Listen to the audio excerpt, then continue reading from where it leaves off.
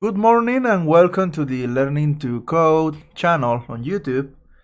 Today I'm going to be solving some practice exercises for SQL.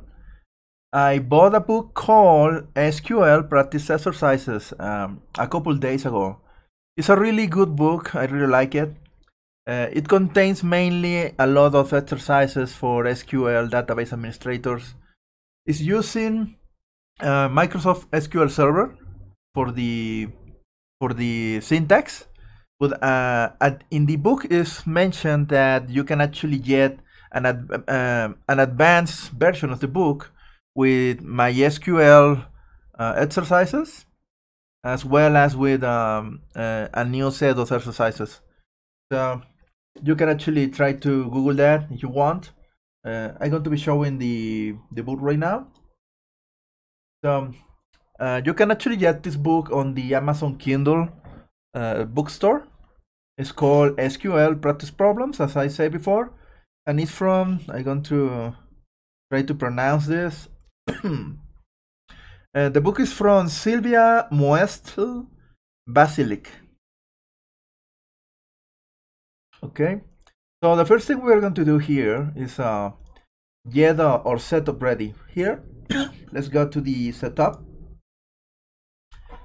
And here is mentioned that, okay, let's see here. In this section, I'm going to be installing Microsoft SQL Server 2017 Express Edition and SQL Server Management Studio. I'm going to be skipping the second part, the SQL Server Management Studio. I already have data grid from the JetBrains guys, so that's a pretty much way better software. Besides, I am actually able to manage other database systems besides SQL Server. So that's what I'm going to be using though. I recommend that you download the SQL Server Management Studio from Microsoft. So, okay, let's move on. Okay, the first step is that I'm going to be installing Microsoft SQL Server 2017 Express Edition. We go to this website here. There we go. I'm going to be adding the link in the description of the video so you can follow along, and you can actually download the installer here. I already downloaded the installer. I didn't install it yet, but that's what we are going to be doing here right now. And as you can see here, this is the SQL Server 2017 Express Edition installer. It's in Spanish, so I'm going to be guiding you here a little bit. I'm going to choose the basic installation. I don't want to think too much about it. Okay. The ESMX, my language is not compatible. I guess I'm going to be continuing with English then. Never mind. Yes. Let's read all this. I'm going to be confirming the installation directory. Install. It's going to be installing 283 megabytes. It's going pretty fast for what it is.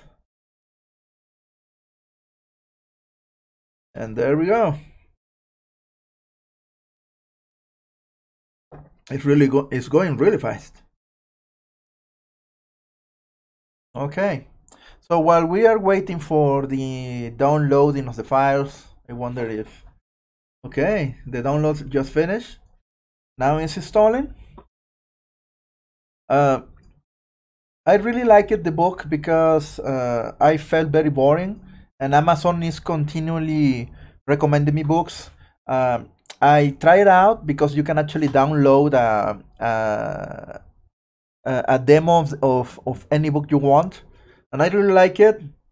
And it was actually really cheap, so I just bought it, and I was just drinking some coffee and reading the book, and then I decided, hey, these are really good exercises, not just for veteran database administrators, but even for people that actually wants to learn how to do SQL databases. As you may know, SQL databases are really important in every single IT field you want to make. You are going to be finding databases everywhere. And I believe that having database skills is really important actually. Something happened. I wasn't able to install SQL Server Setup. Okay, I don't know what that is. I guess it didn't do anything. Oh, look at, actually I think it did. Okay.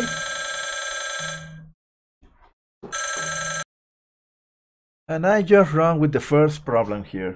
Let's get a good look at this. This is during the installation I got this an error during installation, and it's called BS, I guess it's Visual Studio Shell installation has failed with exit code 1638. So Google the error here. Install an SQL Server. Here it is, Stack Exchange.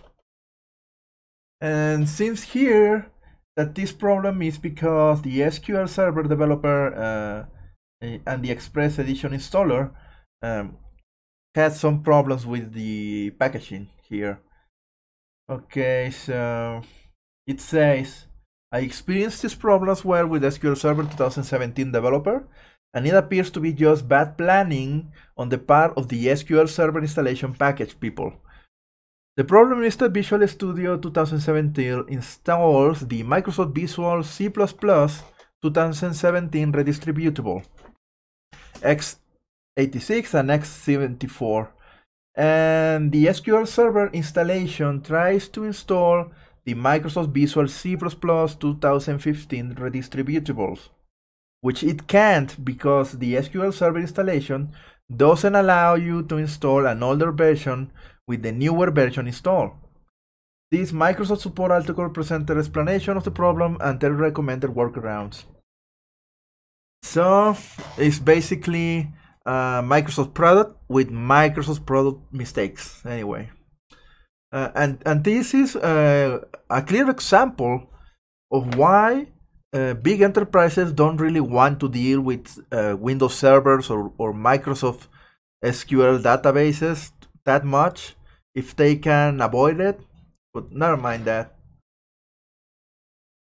This is not the place to rant about it. Okay. So let's see. How to find, use the direct links.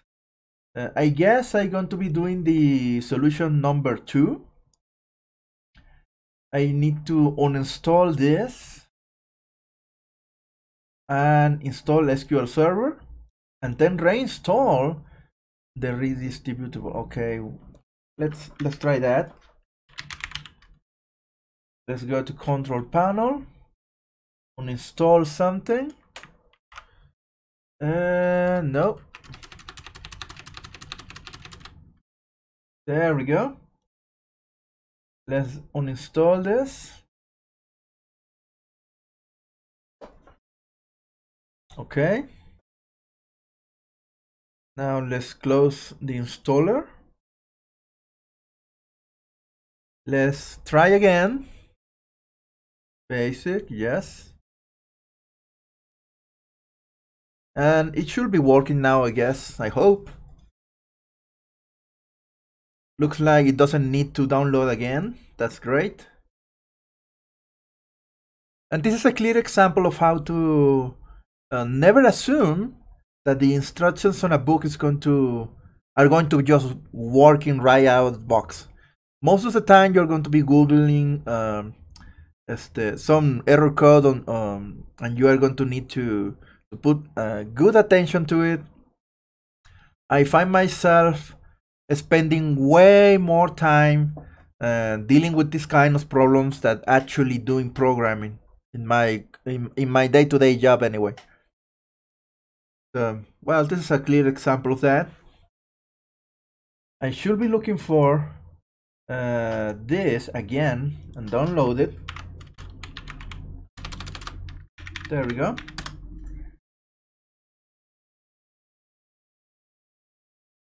I guess it's this one here. Okay. And hey, looks like it's actually working here. And the name of the instance is going to be SQL Express. The database is going to be master. Okay. Here is the location of the server. Okay. Looks like it's doing fine right now. What's this? So I can copy the. Okay.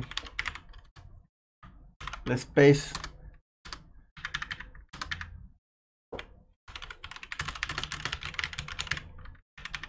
Let's copy this data just in case. So I guess that's it. Hey, looks like I already got the software running here. Let's try it out. Okay, didn't do anything here.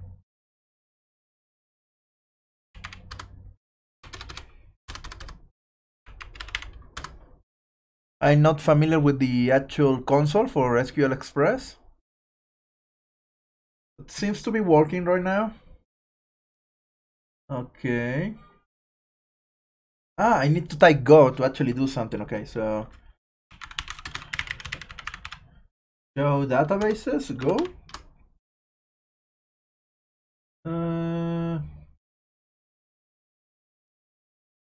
Looks like there is no show. Okay, let's try the example one. Select. Go. There we go. Seems to be working now. Okay, let's keep the connection string somewhere around here. I'm going to be needing that. I guess. No. Here. This is customizing. I don't know. Never mind. I'm just going to close this. Looks like we already fixed the problem here. I'm just going to reinstall the Visual C++ 2007 redistributable. And that's all for the setup, I guess. I must restart my computer. Okay, let's do that.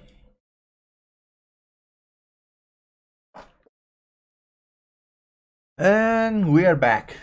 Looks like after restarting, I just checked and these processes here, let me show you again.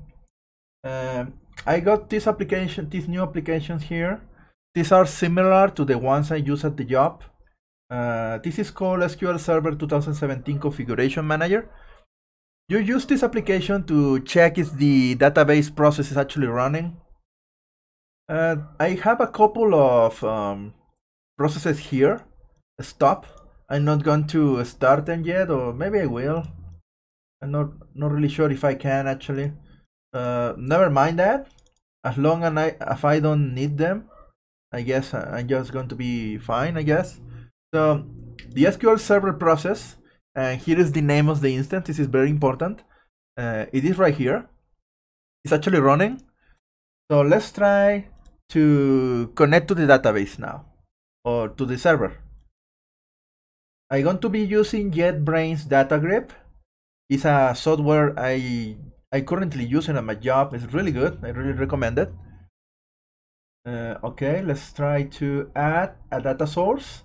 And in my case, I'm going to be using Microsoft SQL Server. And here, since this is the first time I actually opening the application, it's asking me to download missing driver files. Let's do that. Let's download the JDBC driver. Okay, it's doing it. I guess here I should be typing the SQL Express instance name here. I'm going to be skipping the database name, And here is going to be the URL for my connection. And here is the button to test the connection. Okay, yes, allow. Allow. And what happened now?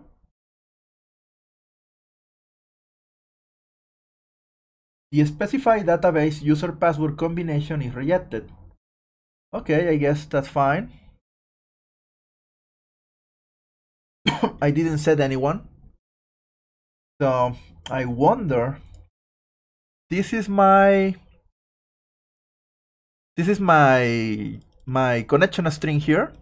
I don't see a username here, and the connection is this is a trusted connection. I guess this means that I don't require an actual username. So here I want to disable this and try it out again. Use Windows Domain Authentication.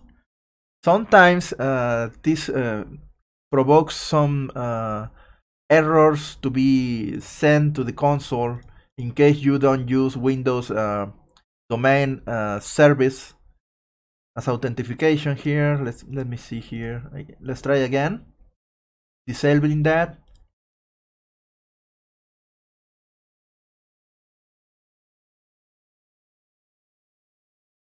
And seems like it's not actually doing it.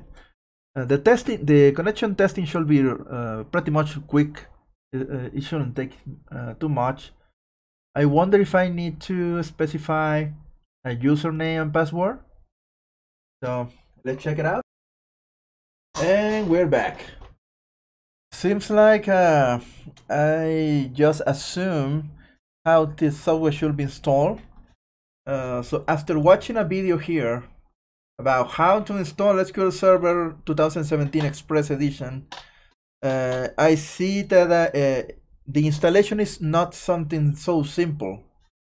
It's actually a very complex and a very involved process. So right now I am removing the previous installation because I need to actually begin again. So I need to restore the installation now. So as you can see here, this is why professionals don't really like SQL Server. Even to do something so simple as to install the software is a very it's a very frustrating process. It's not streamlined, and this is one of the reasons why people don't really like to work with this product here anymore. Okay, so I'm doing this because I am a masochist, I guess. But never mind that. Okay, so I wonder if this is already on install.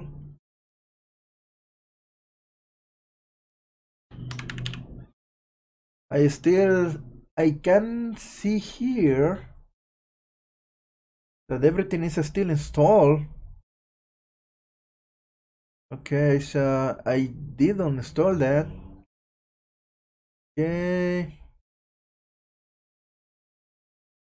Oh, okay, so the programs are going to still be visible in the list of programs. Okay.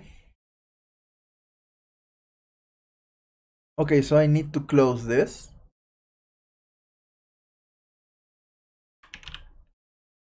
Okay, let's close.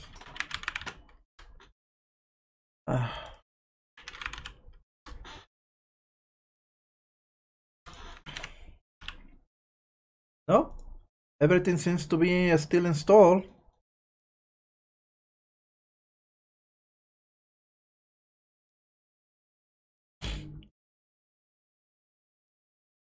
It seems like everything is still installed. So it didn't uninstall it, I guess. No. Let's do it manually, because I don't think it's actually going to be working. Not even the uninstall process is streamlined.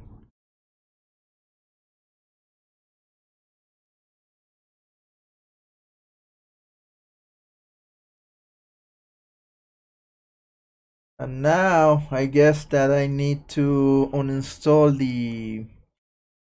from the previous step here, I need to install this too. Okay. Anyway. Okay, let's see. I wonder if... Okay, here is the installer again. And according to the explanation video here, I'm going to link this video in the description. So let's see. I need to use custom. Yes. Okay. I guess this is fine. I'm going to choose the default path for the installation, I guess. It's downloading different files actually. I don't have these files. So let's wait for the installation to continue, I guess. As you can see here, the setup is taking me way more time than expected. So this series could be called actually how to install SQL Server 2017 Express Edition. And as you can see, it's a very involved process. It's not simple. Welcome to Windows. So whatever.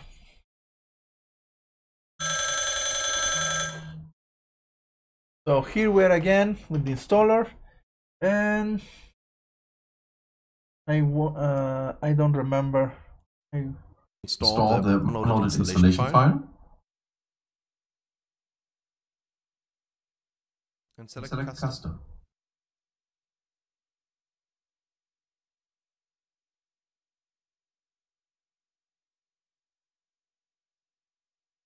Okay, so here we are.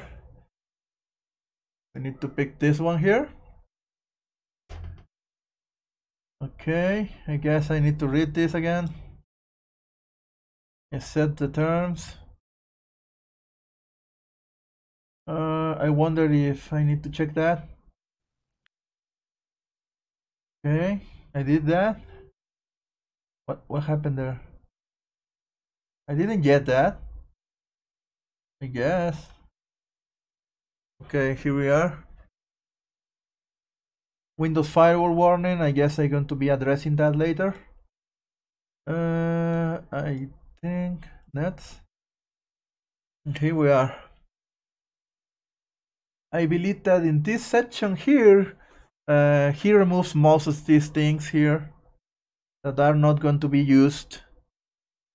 Okay, database engine services is remaining, and everything else. Okay, so I remove this. No machine learning anything. I click next. Client tools connectivity must be on. Yes, it is. And next. Wait. What did you do? Okay. Next. And he just clicks next again, I guess. Okay, next. And everything is the same. Next.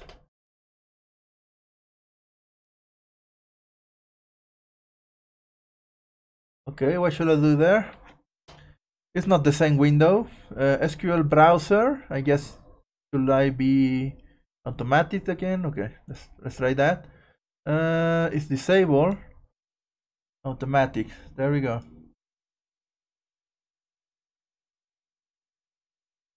Okay. Here is the step I miss. Here I need to create a new user and set a password, I guess. Okay, let's do that. Mixed mode. Enter my password. I'm going to be using 123 and confirm password 123. There we go. What else do I need to do? Okay, looks like everything is just fine. There we go. And we're not done yet.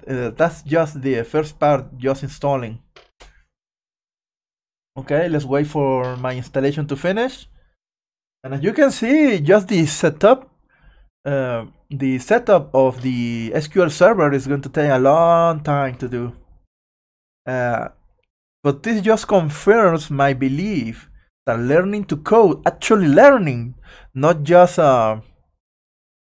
because this guy already knows the answer to how to do the thing I want to do. But the reality is that if you you start a job, most of the time you're going to be Googling and looking for other resources just to learn how to do a simple thing, in my case, just the installation of the database engine is taking a long time. And you can see here that this is a very sophisticated process. This is not simple. Microsoft Windows is known to have a very straightforward installation process for most of its software. If you install a video game, you just double click something and the video game begins the entire process. I don't know who works in those video game companies, but Microsoft will be very wise to hire them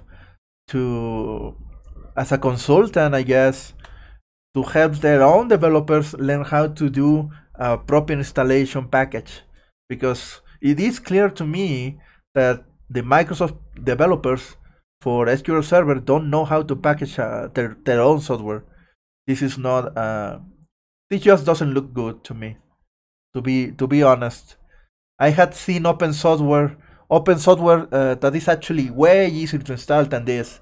You just type a single line on the command line on Linux, and the package just do its own thing, and everything is installed after that.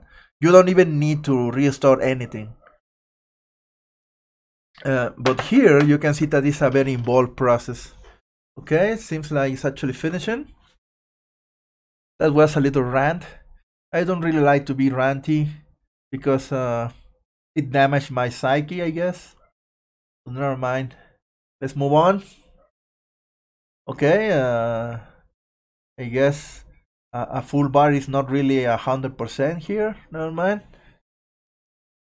No, it just keep going. Looks like this green bar it's just a lie. Okay. Seems like everything is fine, I guess. And close. But we're not done yet. No. Oh, and by the way, before continuing here, I should install the redistributable again. There we go. Successful. Okay, let's continue. That was simple. Okay, so I need to open the SQL Server Configuration Manager. Okay. There we go. And now what? Let's go to SQL native client configuration. And this must be enabled, I guess. Client configuration. I'm using the 32-bit version. Why? I don't know. Client protocols. Okay, it is enabled. Let's move to the SQL Server Network configuration. Enable the TCP. Okay. SQL network configuration. I guess here. Oh. Enable this, I guess. Any changes made will be safe. However, they will not take any effect until the service is stopped and restarted. Okay, never mind. Okay, just okay. It's enabled. I guess I need to restart the service. Okay, double click, I guess. I need to define a port. Okay, it doesn't have a default port by default, so never mind. So I guess I double click this, IP addresses, go to the bottom, We are using the default port for SQL Server. 14. Okay. Any changes? Okay, the same thing. There we go. So the default port is not actually default. I need to actually set that manually. And here he's restored in the service. Okay. Okay. Restored. Restored in the service. There we go. Stop in service, start in service. There we go. Firewall configuration. This is just getting better and better. Okay. Okay, that's simple enough. I guess I'm going to be adding an exception for the SQL server in the network firewall. Okay. Advanced settings. Okay. Advanced settings. What now? Inbound rules. New rule. Okay.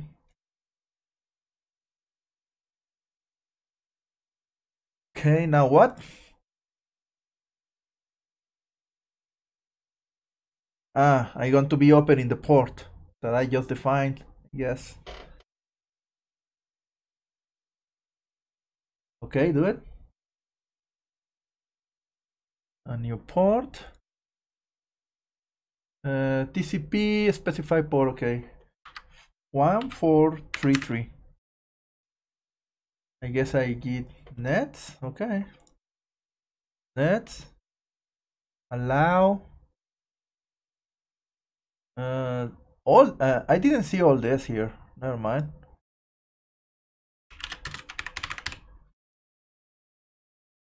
I guess that's it. Seems like that's it, I guess. Adding users. I guess here's where the installation of the SQL Server management software is coming in.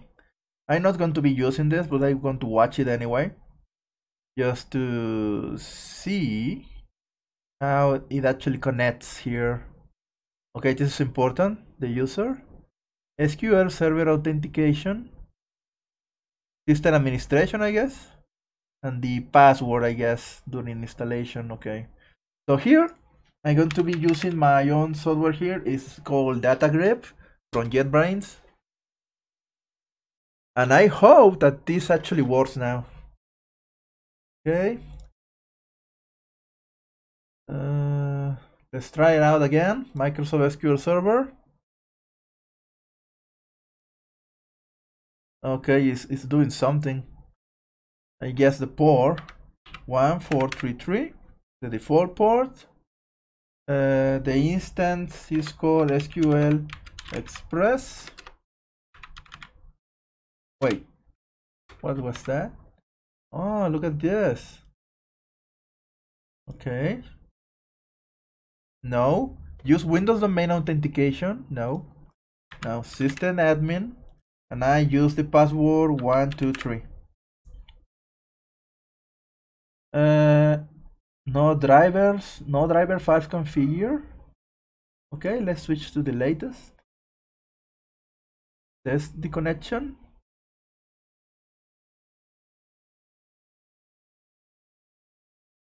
Okay, what happened? Did this actually work? No.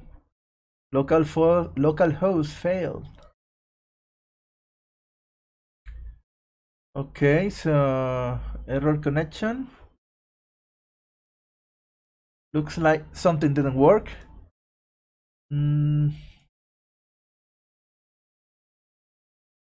This is running. Well, let me check and we'll be right back. Okay, seems like I made a mistake before and I restarted the SQL Server browser and I needed to actually restart this one here. So I restarted this and now seems to be working successfully. Let's try again. Successful. Okay, so let's apply that and click OK. And here we are. So let me see if I can make the font a little bigger for you.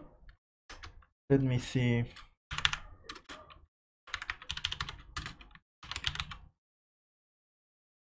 So you can barely see what's written there. Let's fix that really quickly. Okay.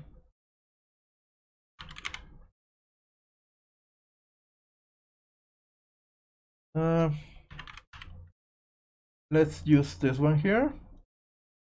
Maybe a 20. I wonder if that's enough. Maybe a 22. 22 seems fine.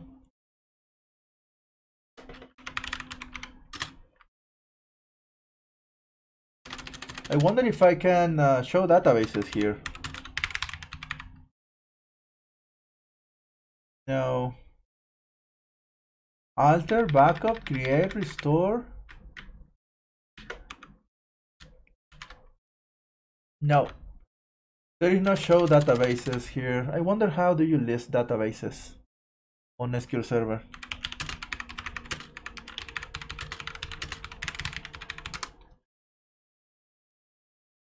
Get a list of databases here.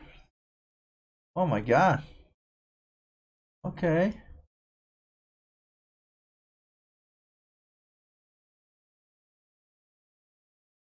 Okay. Yes. So it's a very involved process now. Okay. There we go. So here is a list of the databases. Okay. It's a very involved process. I do work with several database engines, and in MariaDB, for example, it's just as simple as typing this. You run this on MariaDB and you get the same thing, a list of the current databases on this server. Well, it seems like the setup is finished. It was harder than I expected, but we are here now. So let's get with the book.